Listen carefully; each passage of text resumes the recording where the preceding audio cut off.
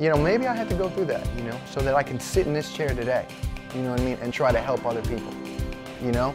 And I feel awesome sitting in this chair. I am not embarrassed one bit. I'm happy to sit in this chair and be able to make it through, you know, the darkness, you know. You know, I'm so proud of myself today, you know, that I did make those mistakes. But I'm a man and I've owned up to them, took accountability and responsibility, and held my head high. I had no idea that using whatever substance was affecting every single aspect of my life. In hindsight, I can look back. If you are using a substance, it affects when you go to sleep. It affects what you eat.